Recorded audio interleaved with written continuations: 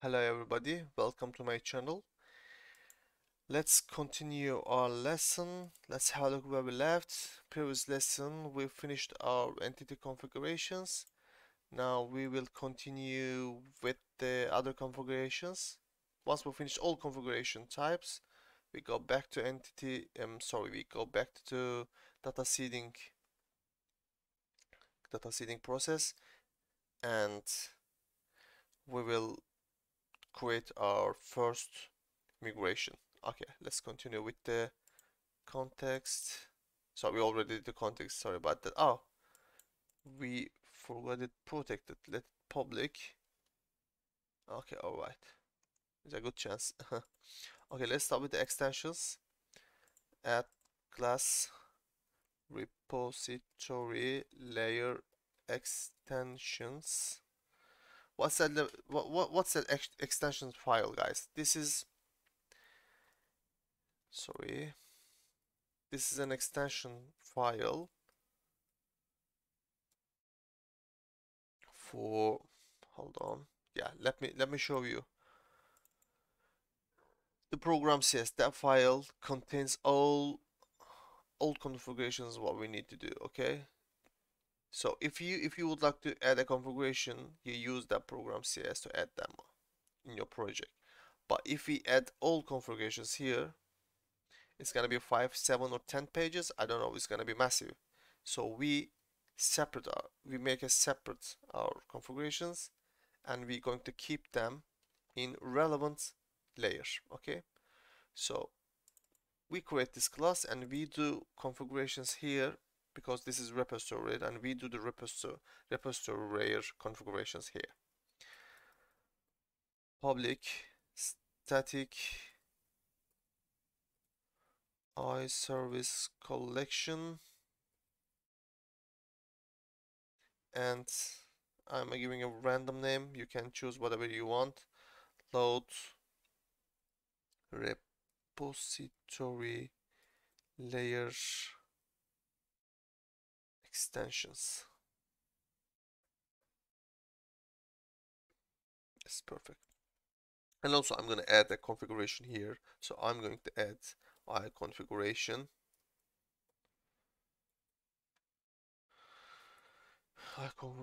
So where is the configuration? Why it's it's weird. Must be automatically add a configuration.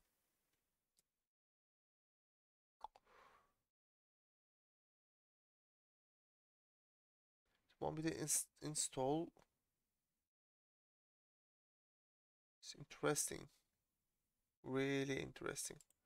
Let's have at this. Okay, all right, no problem. We edit and give a name as config. Perfect. Control KD. All right. Services dot add. We're going to add our DbContext. So we do our context. We did our context class, but we have to add configuration in our Program.cs. Add DbContext. So here we go. App DbContext. This is the class what we created here, and all done. Now DbContext is added. Alright. Now we are going to add our SQL server address. Let me remember, how can we do it? Assembly. No, how are we doing it? Services. SQL. So no. Let's have a look quickly.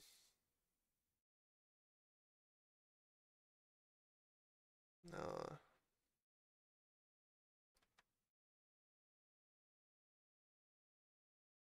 Configuration.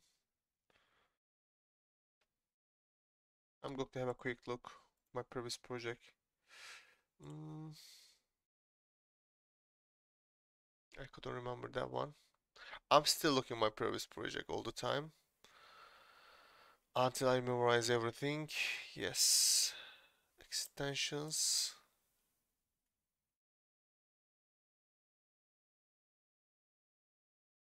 No, it's not here. Ah, here, yeah. Yeah, we're going to add it in the DbContext. Sorry, guys. All right, I just remembered that one. Yeah, perfect. We add our DbContext and we're going to add our connection here.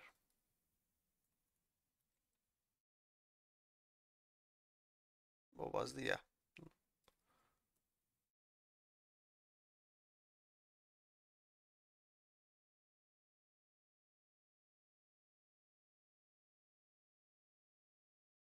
Use SQL Server, yeah, use SQL Server.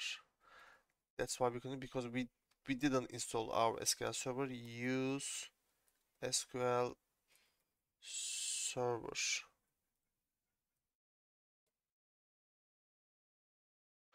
We need to add our SQL Server via manage NuGet package. Let's add it first. SQL Server. Mix of entity framework or SQL Server. It must be the one. Yep. Install.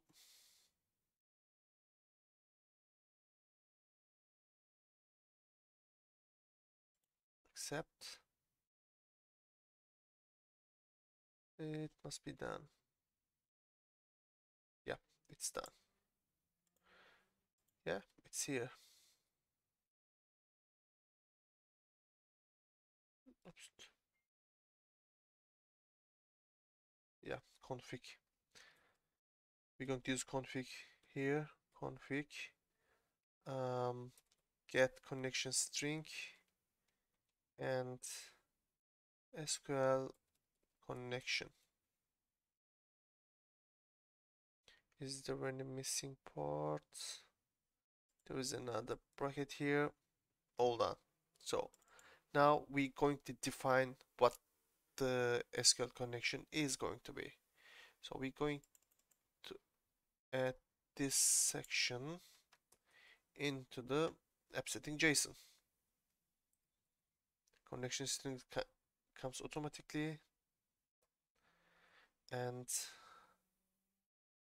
SQL connection. It must be the same SQL connection, and this is SQL connection. It must be, if we write here just connection, this must be just a connection. Okay. We forgot our apostrophes. Yep. SQL connection. Now this is going to be our SQL address. There is many ways of finding an SQL address. I normally use connection string.com. There's a website and you can find all type of connection strings. Now we're going to use SQL Server .NET libraries. SQL must be this one. SQL Server. Oops. Mine is 2019. So this is the standard security. Yeah, server, my server address, database, my database user. Trusted connection. Yeah, we're going to use that one, trusted connection.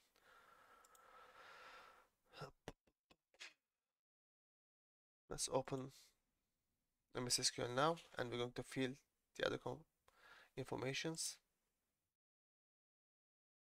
So what happened here? Oops, it's interesting. Oh no, it's going to be like this. Alright, sorry, my bad, guys. No issues found, all good. Alright, let's make connection. Properties. This is my address.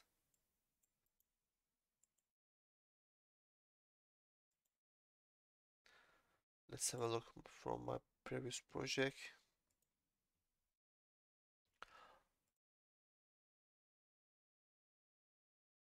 Yes, as you see, this is my server address and database. Let's have a look here. Look, database.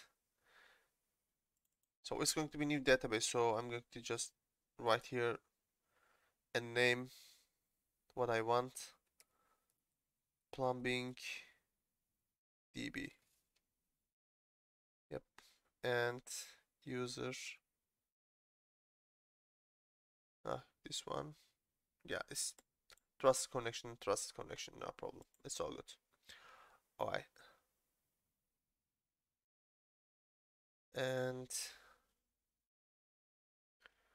what I'm gonna do is, this is the .NET 7, so we have to add something different, and I don't remember what it is. Normally, when we look at the connection string website, it should be here, all of them.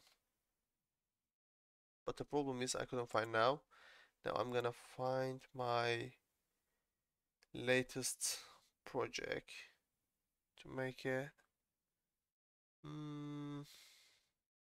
provider to make sure myself.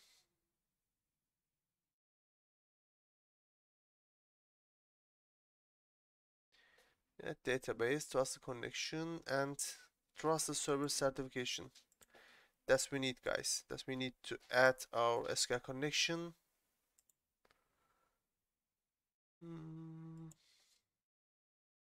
Yes. All good now. Alright. We are ready to go now. App setting JSON. Alright. Now our SQL collection totally finished. Return services. Alright. Now we're going to add this extension in our Program.cs file. Builder dot load repository layer extensions.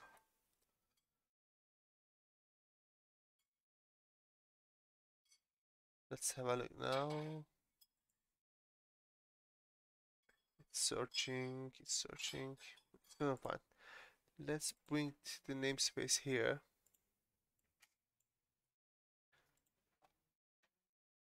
There's many ways to add a namespace. This is the fastest way. Using extensions. Should we add services? Yes, it's good now. Now we need to add the configuration. So builders dot configuration, and configuration is added. So we sent this configuration to this class, so we can add our SQL connection in our project. Okay.